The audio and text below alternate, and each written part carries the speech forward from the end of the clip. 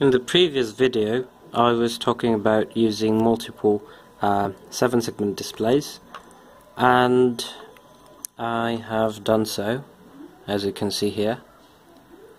Well, I could do this, use separate segments and wire them together and drive that, but it seems a bit of a work, so I have another kind of display. As you can see, this single board contains 3 digits and they are internally connected, so all the A to G, all A to G segments of all the digits, all 3 of those digits are interconnected.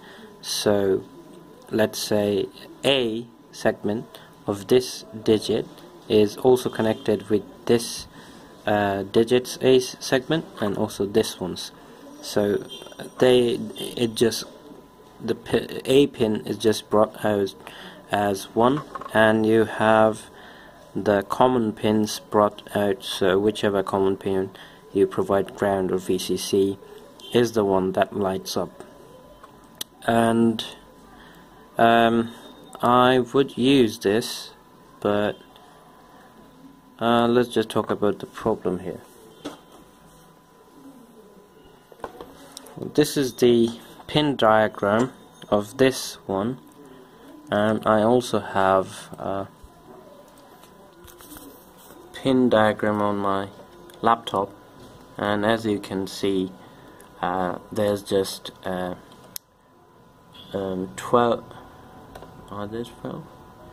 Yeah, 12 pins brought out, and as you can see, they have just brought out 1A, 1B to all the segments. So there's only 1A, only 1B pin, and only 1D pin, and so on to G, to G. And they have one common pin for digit 1. This is digit 1, digit 2, and digit 3. Now this type of display, it's common cathode. So you provide, let's say if I provide D1 pin 12 here, as you can see, 1 to 6, and then 7 to 12, and if I power this on, what I need to do is provide, since this is common cathode, I need to provide ground here, and if I provide VCC through a resistor to A, then the A segment, this top right one, A segment lights up of the digit 1, and if I switch to D2 here, if I provide ground here, the second display lights on, the A segment of the second display lights up. So this is how you toggle between digits, and we just have to use just 7 pins to drive the segments, and 3 pins to toggle between the digits. But I found another one. This is the one. Oh, I forgot to talk about the problem. The problem is the AT89s52 can only sink current. So as you can see, in order to light up segment A, I have to provide positive voltage on A, but I can't do that with my AT89s52 because it only can sink current. So we need common anode type of display, but I'm going to use this with 4511. So this time I used this pin, this 7-segment display. It's a 2-digit 7-segment display, and I couldn't find any pinout for this online. So I just mapped out the pinning, and what this is quite unusual layout, because this one, remember, this one had all the segments internally connected. So A of this segment was also connected.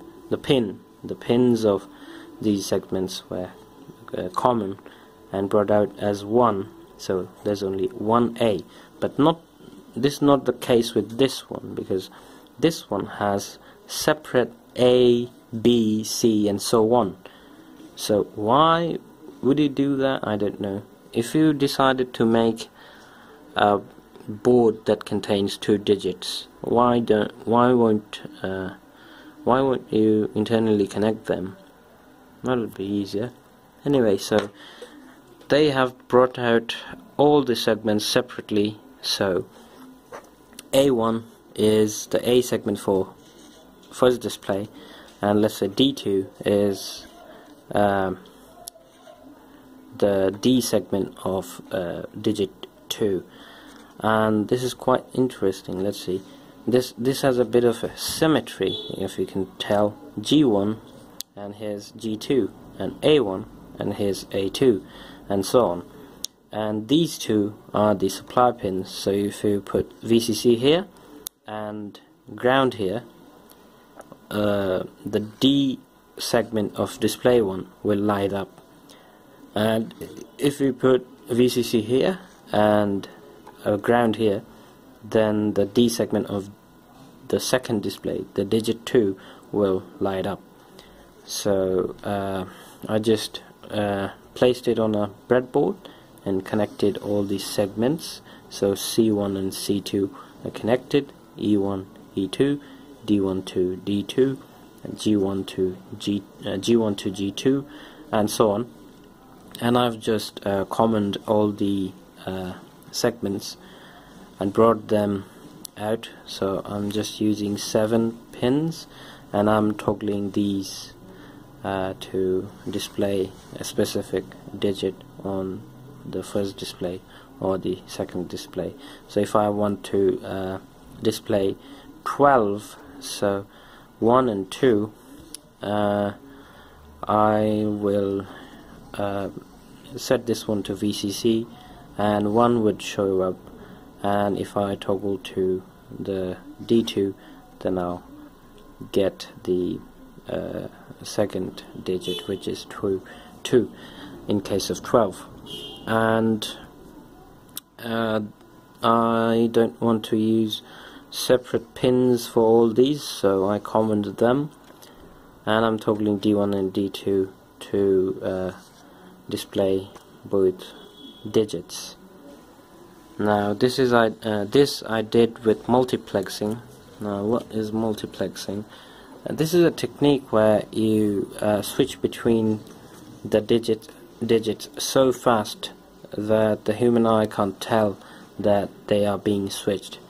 This technique is done by rapidly switching between adjacent digits, so only one digit is lit at any one moment, but the microcontroller switches between the digits so rapidly that you can't tell that they are being switched. So let's say if I want to show 1, 2 and 3, the microcontroller will put 1 here, then rapidly switch to this display and show 2, and then switch to this display and show 3, and go back to 1 again.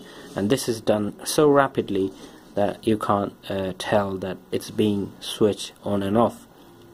So I'll talk about the software and the multiplexing technique on the next video. Thanks for watching.